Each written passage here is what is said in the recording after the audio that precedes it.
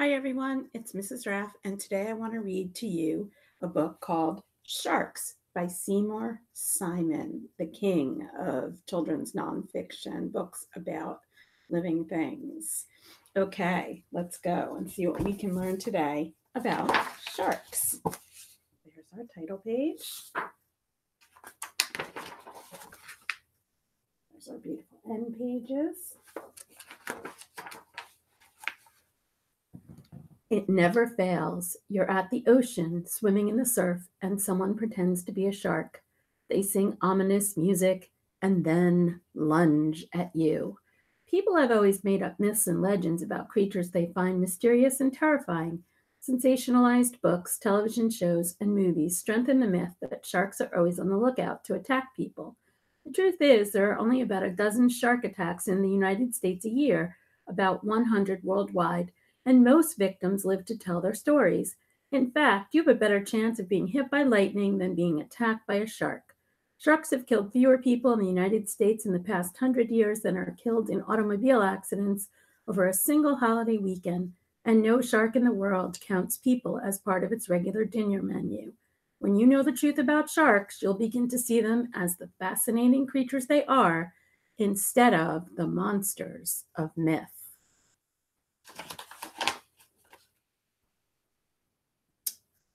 Sharks are fish, but they are very different from most fish.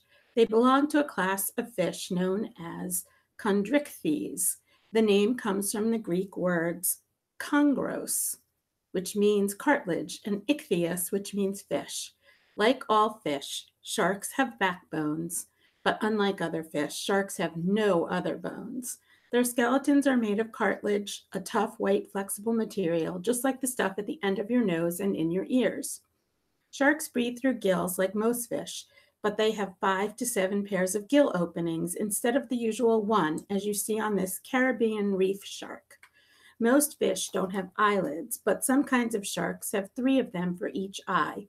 2 are like yours, an upper and lower eyelid. The third eyelid is transparent. It covers the entire eye and protects it. Sharks also lack the swim bladder that keep most bony fish afloat. A swim bladder is like a balloon inside a fish's body that keeps it buoyant. Sharks keep from sinking because there is oil in their livers that acts like a float, and also because they keep swimming. If a shark stops swimming, its weight pulls it down to the bottom. Scientists calculate that sharks cruise at about 1 to 3 miles per hour. A few kinds can suddenly speed through the water at up to 60 miles per hour. Most people think that of jaws and teeth when they think of sharks, and with good reason. Many sharks do have powerful jaws and rows of sharp teeth. Some sharks can bite nearly 300 times harder than a human, enough to cut through a thick piece of steel. Sharks may lose a tooth when they bite something hard, but they never run out of new teeth. A shark's jaw is lined with as many as 20 rows of teeth, one behind the other. When a shark breaks or loses a tooth, another one moves forward to replace it. Some sharks replace their teeth one by one, while others replace an entire row at the same time. A shark may go through thousands of teeth during its life. The sand tiger shark is common in North American waters. It will eat anything it can swallow, including bits of food, car license plates, and cans of paint. Its nickname is the garbage can shark, but with its strong, sharp teeth, it will also attack other sharks, sea turtles, rays, seabirds, and even the occasional human being. No two kinds of sharks have exactly the same kind of teeth. Bottom-dwelling sharks, such as the nurse shark, usually have broad, flat teeth for crushing crabs and other shellfish. Fast-swimming sharks, such as the mako and great white, who hunt in the open sea, have sharp teeth for cutting up other sharks, marine mammals, and big fish. But with all these teeth, sharks don't chew their food. If the prey is small enough, a shark swallows it whole. If the prey is too big, a shark uses its teeth to tear it apart and then swallows the parts. 3 of the largest sharks in the world have the smallest teeth compared to their body size. The whale shark, shown here, basking shark, and megamouth shark are called filter feeders. They swim near the surface with their mouths open. As the water flows through their gills, they strain out small animals called plankton. These sharks have hundreds of tiny teeth, each smaller than the thickness of a pencil. Even a shark's skin has teeth. A shark's body is covered with rough skin that feels like sandpaper and is covered with little skin teeth called denticles. You can cut yourself by rubbing against a shark's skin.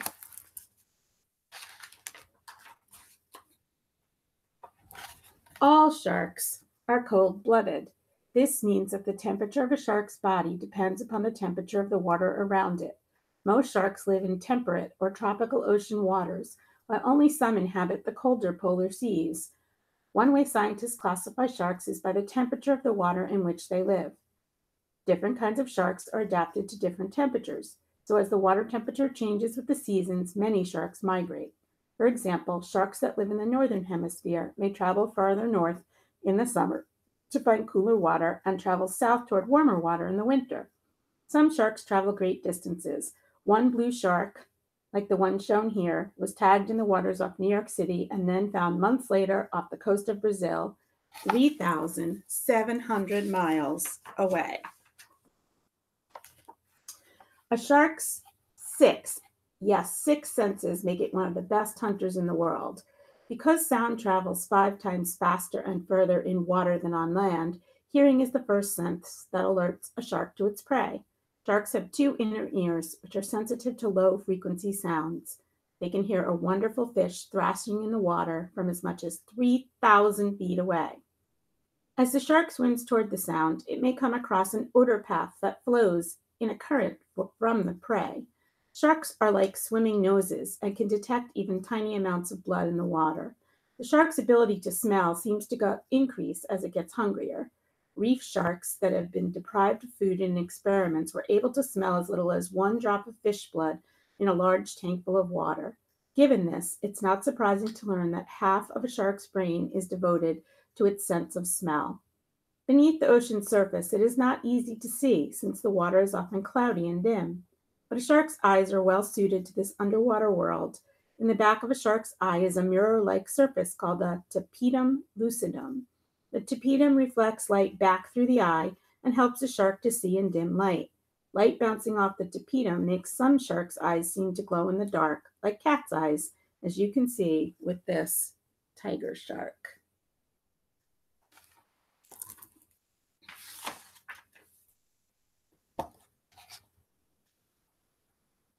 Sharks have 2 kinds of touch that aid them in locating prey. One kind is like the sense of touch you have when you feel whether something is hot or cold or rough or smooth. The shark also uses a distant touch. This distant touch allows the shark to sense the vibrations of an object long before it comes into contact with it.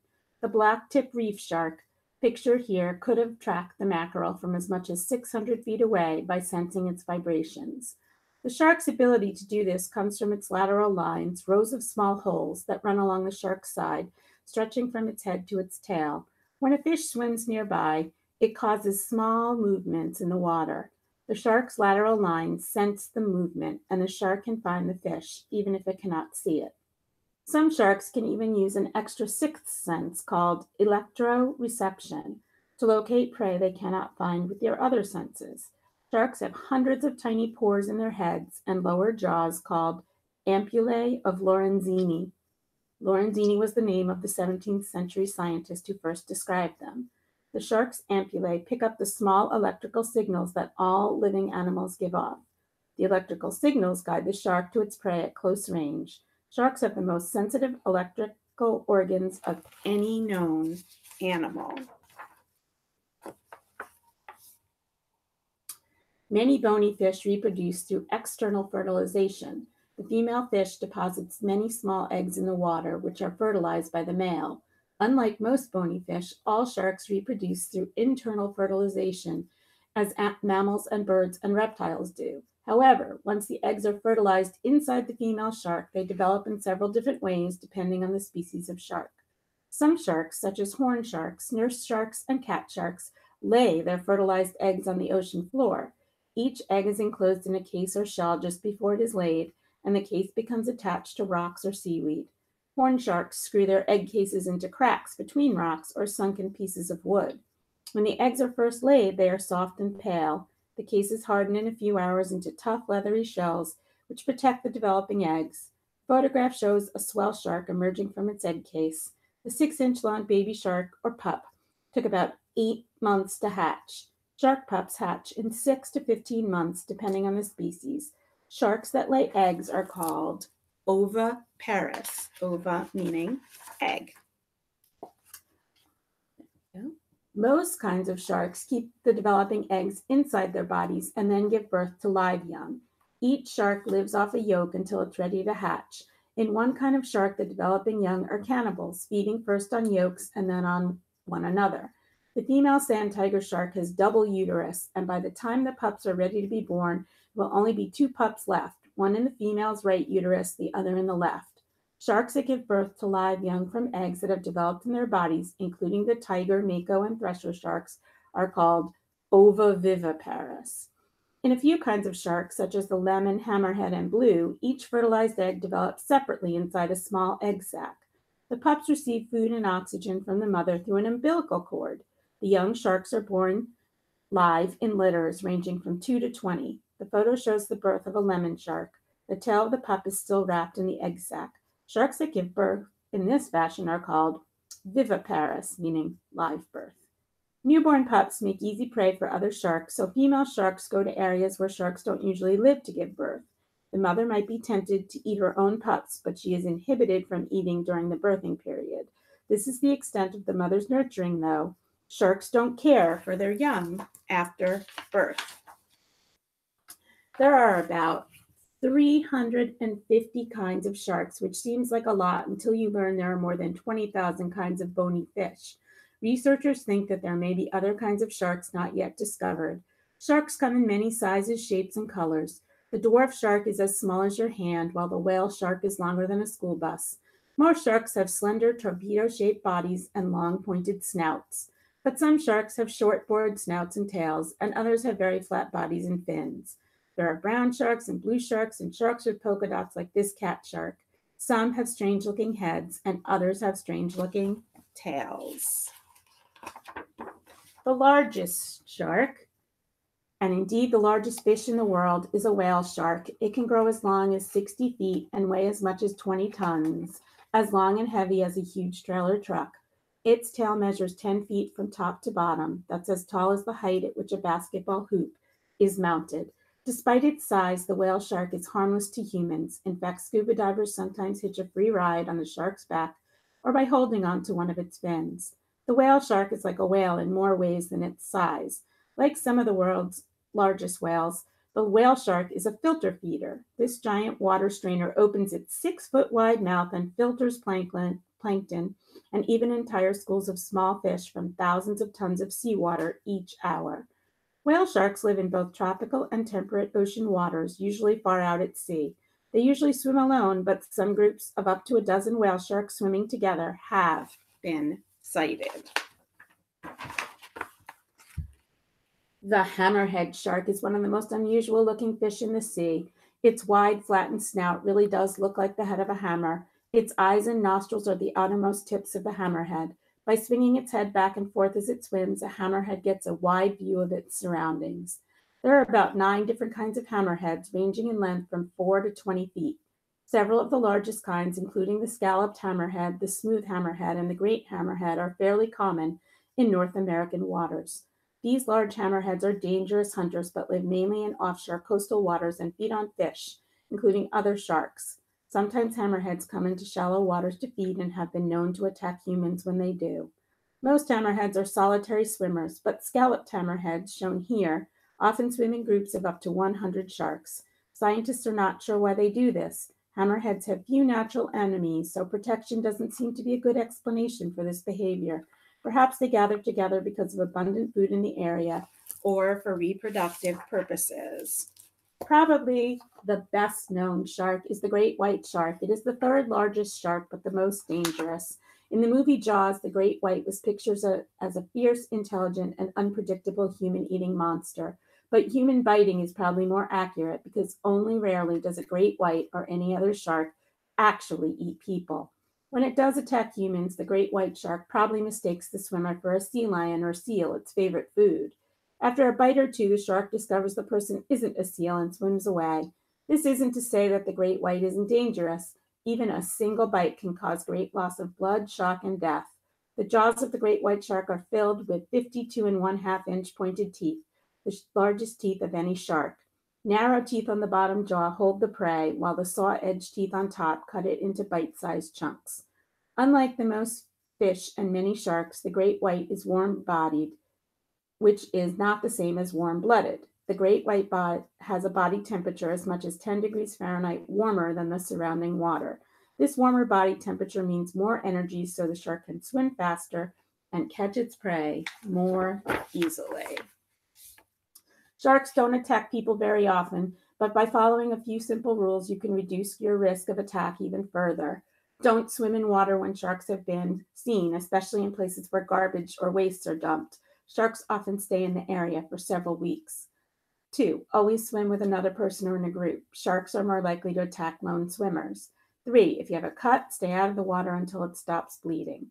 4. Sharks are more likely to attack bright or shiny objects, so it's probably wise to remove jewelry before you go swimming.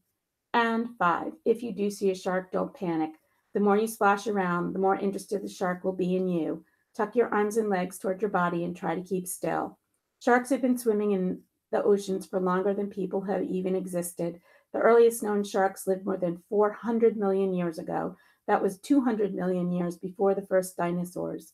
Rather than thinking of sharks as monsters to be destroyed, we can learn to appreciate their interesting lives. If we understand their behavior, we can avoid the most dangerous encounters and live in harmony with these most awesome fish. And that is the end of Sharks by Seymour Simon. What amazing creatures. Thanks for listening.